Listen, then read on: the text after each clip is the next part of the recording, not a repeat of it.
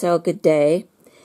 I wanted to bring to your attention the articles written by Joseph Sobran,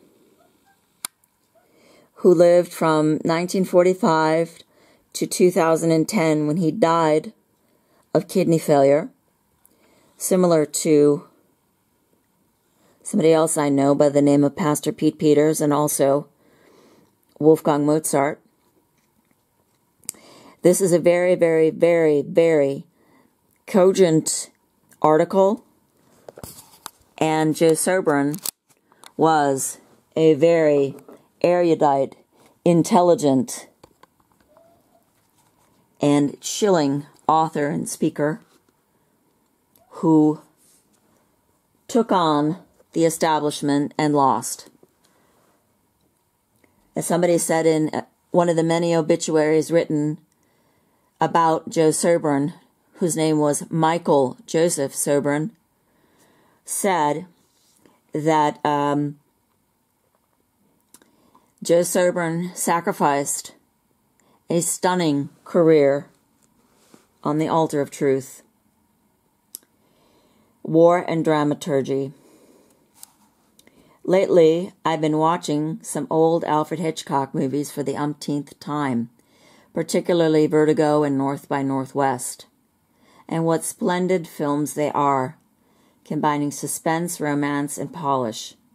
One obvious objection to them is that their plots are so full of improbabilities. The more you watch them, the more you notice this. They weren't meant for repeated viewing on home video by a cranky old pedant.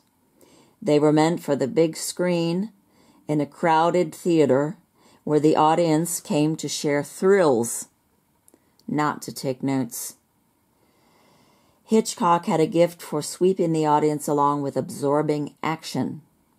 I suspect that the improbabilities were conscious. The old man had a mischievous humor, and he liked to see how much he could get away with. It was a test of his virtuosity. Like a magician, Hitchcock kept the audience so preoccupied with the illusion that they forgot all about logic. His tricks pass unobserved until you go looking for them. In a similar way, though less adroitly, the Bush administration has tricked us into war with successive distractions. Renewed war on Iraq was planned long ago. The audience, the American people, had no inkling of this. They were caught up in the plot twists. The 9/11 terrorist attacks made them receptive to any retaliation. The American public applauded the initial strikes on Afghanistan, which were plausibly related to a war on terrorism.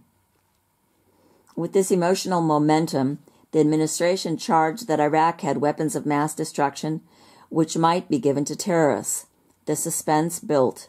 The dramatic climax beckoned. Anti-war protests like critics' cavils only seemed to get in the way of the plot. On with the show. For months, the critics demanded proof of the weapons of mass destruction, of links with terrorist groups. The administration insisted that both were real, but offered only repetitious allegations with dubious evidence. When Iraq failed to produce and surrender the WMDs, the administration accused it of defying the United Nations, even when it seemed to be cooperating with UN inspectors. Still, the administration set a deadline for war, and the public expected more action. Now, the announced purpose of the war was to liberate Iraq as a step toward bringing democracy to the entire Middle East. The WMDs seemed to fade in importance. Added to the mix were stories about Saddam Hussein's atrocities against his own subjects, similar to what we're hearing today about Putin. These had nothing to do with the defense of the United States, but as Hitchcock knew, a good story is only as good as its villain. Make the audience hate him, and they will believe anything. A military attack would dissipate the sense of confusion by distracting the attention from the flaws in the logic. The public had forgotten all about Al-Qaeda and terrorism. Saddam Hussein had long since replaced Osama bin Laden as the villain on the front pages of newspapers and the covers of magazines. It was effective drama. All that mattered now was an epic military victory, and it came quickly. Victory was a sufficient climax, made all the sweeter by crowds of Iraqis cheering the American troops. Never mind the original purpose of crushing terrorism. Destroying the Iraqi army and toppling the new substitute villain was enough for the distracted audience. And those weapons of mass destructions, they were never found. They didn't even appear when Saddam Hussein's regime and his very life were at stake. In order to tie up this very loose end in the plot, the administration maintains that they are still there somewhere. Apparently, Hussein had hidden them so well that even he couldn't find them in time to save his own skin. In the media age, even more than ever, government is a form of mass entertainment. The trick is to control the audience's mood and attention, to distract their minds from inconsistencies and improbabilities, and even from yesterday's official line. Polls, images, ratings, focus groups, and ultimately election results, these are the things that count, not principles and constitutions.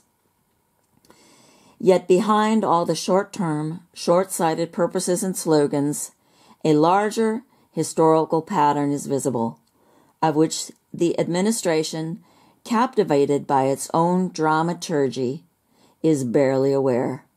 The great wars of 1914 to 1989 can be seen as a single gigantic struggle for global supremacy, ending in an American victory. Now, we are in a period of smaller wars of consolidation of the American empire. That, not terrorism or democracy, is what the Iraq War was really about. And this was written by Joseph Sobran, and the title again is War and Dramaturgy. And what I find so interesting about this is also the parallel that can be drawn with regard to the hocus pocus on TV, with the fact that the lying scribes and wonders have changed Scripture also to suit their slant that the Jews are the chosen people, all the while knowing that Jew is a made-up term to cover up, mask, and hide the true identity of Esau, who still hates his brother Jacob Israel and is still going after him perpetually with a sword.